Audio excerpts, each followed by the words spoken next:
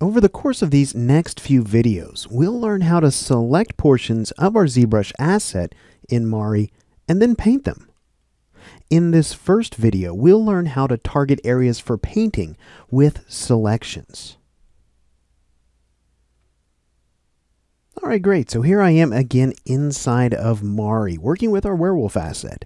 Now, we've learned in the previous module how things like shaders and channels and even layers begin to work together for an asset like this one that had several subtools over inside of ZBrush. Now, I do currently have my body object selected here, but I have made a couple of changes to my project that I want to let you know about. First of which is the lighting here. If we come over here and opened up the lighting palette, or the lights palette rather, you'll notice that Mari is an environment that has a number of different lights. Now we can either choose to utilize these 4 lights here to get sort of a nice neutral illumination, or we can utilize this environment light here, where we use essentially an image to create the lighting inside of Mari's canvas. Now that's what I've done here, so I've gone ahead and turned that off. Let me turn it back on, and I'll go ahead and turn off these 4 lights here. Now you can use any combination of these lights if you so chose, but just so happens I'm using the environment light for this particular example. Now I've also come in here for each one of my objects, and I've created an AI standard shader, and I've at least plugged in the appropriate channel to the diffuse color. Now, in the case of the body, I have made another change here in terms of the layers. I've added this layer right here, which is a procedural layer, and it fills the entire object of the body with this selected color right here. Now, I am going to go ahead and click up here on this layer here. This is a paint layer. It is one that we can paint on, whereas the procedural layer has this particular icon. Now, part of the process in working in Mari, especially when it comes to complex assets like this one that have a lot of detail built into them, is figuring out how we can isolate areas so that we can paint them without getting paint in areas that we really don't want it in. For example, if I were to zoom in on our werewolf here, and we'll just look at his face, and let's say we were trying to paint the inside of our wolf's mouth here. Well, he obviously has some teeth geometry here that would get in the way, and if we were to just simply start to paint, you can see that by default here inside of Mari, it's going to allow us to paint on anything that we can see, just like so. So I'm doing this with a very bright white color and with a very apparent brush stroke, so you can see where the paint is falling with absolute clarity here. Now, one way that we could sort of get around this issue of painting on the teeth when all we really wanted to paint was the mouth would be to come over here to our objects palette and just simply hide the teeth object, just like so. Now, because we've hidden it, we can't bake paint to it, or we can't apply paint to that object. But this may not be the best solution for you, because say, for example, that teeth geometry was actually part of the body object as well, so they were both a part of the same OBJ that we brought in. We would have to utilize a different solution in order to tell Mari that we want to paint the mouth and not the teeth. I'm going to go ahead and tap this button right here. We'll explain that here in just a couple of videos as far as what I just did. But let me go ahead and show you this selection tool right here. So this selection tool inside of Mari is a great tool that allows you to select based on a number of different parameters or a number of different selection modes. Now, right now, I'm using this selection tool in face selection mode. That's this button right here. So you can see if I were to click and just maybe drag, we could drag sort of a lasso, sort of like that. And I can select the faces that make up our werewolf's ear. And you can see that selection is so dense it almost looks solid green. But if we were to zoom in close and look at that, you can see all those individual polys that I've selected here. Now, working in face selection mode can be a little tedious because by default, you're not going to select faces that the camera can't see. So if I were to orbit around like this, you can see all of these faces that were not selected using face selection mode. Now, face selection mode is something that we may want to use on a PTEX object, but remember this body mesh actually has a UV layout that corresponds to it. Let me go ahead and deselect that for just a moment here. And I'm going to switch over, instead of selecting in face mode, I'm going to select in patch selection mode, which is this next button over. So remember, the UV layout for this guy looks something like this. Let me just load up a split orthographic and UV view.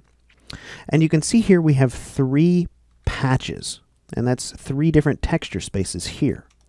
So if I were to click in patch selection mode on the werewolf's head, watch what happens. We're going to select only that first patch.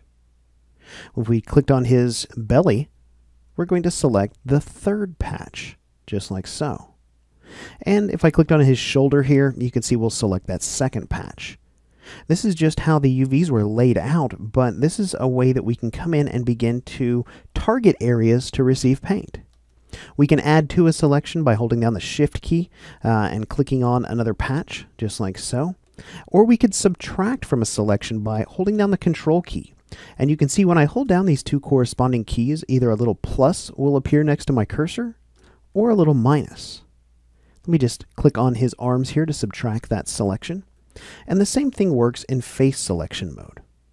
Now the 3rd selection mode here is object selection. So we're going to select entire objects. Whether we select this object here, if we clicked on maybe his pants, you can see inside the objects palette, we've automatically switched over to the pants object, and so on and so forth.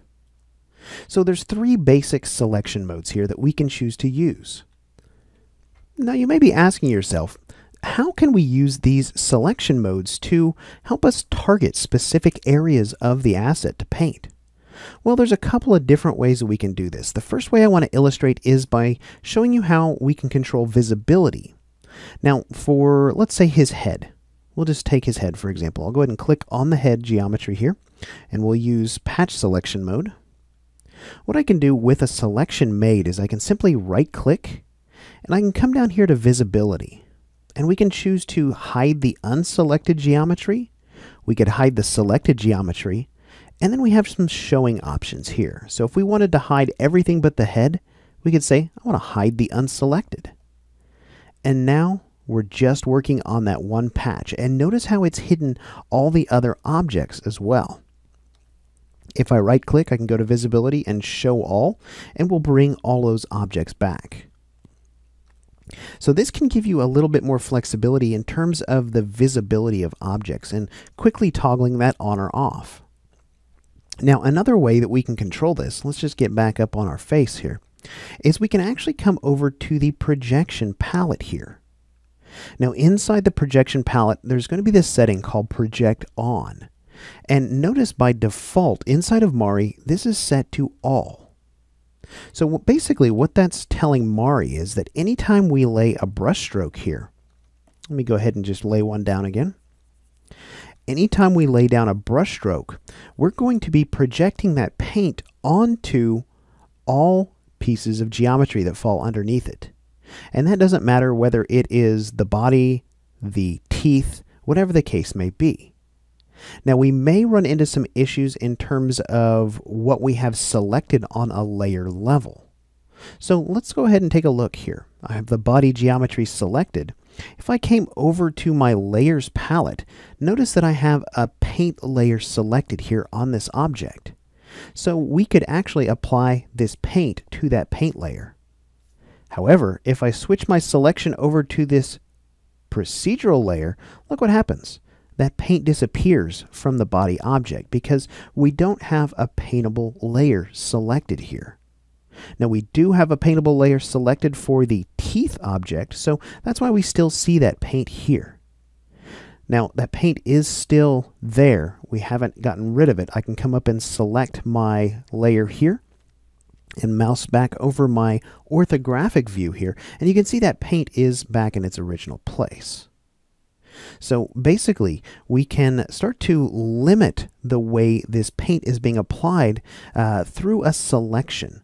Now, if we were to come over and say, I want to project on selected only, look what happens. My paint disappears. That's because I do not have a selection made. Let me jump back over here and I'll go ahead and select the body, or rather the head here.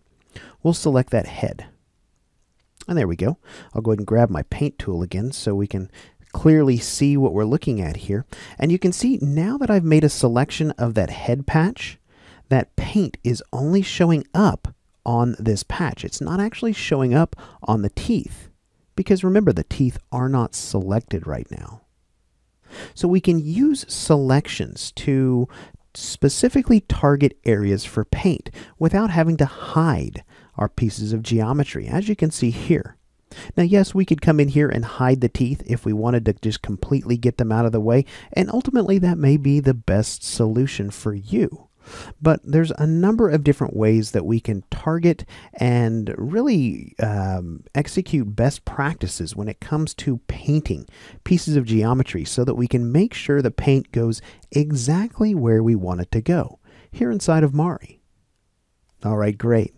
With that said, let's go ahead and move on to our next video, and we'll learn about how we can adjust the texture resolution of our Mari objects dynamically.